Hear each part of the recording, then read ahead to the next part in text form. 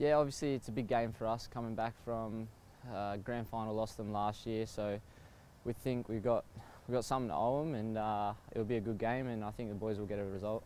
Yeah, it's a massive game against Lions. It always is. It's always physical. It's always tough. It's always demanding. But yeah, I think it's very important for us, the supporters, and the whole club that we get the points. And if we perform well, I don't see why we can't.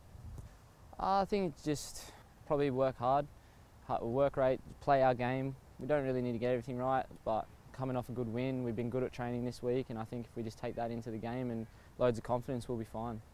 Yeah, definitely. You can always see that when teams win, the confidence is always high, but bounce back with a good win. Training's been awesome this week, the lads been up for it, so yeah, it's going to be really good.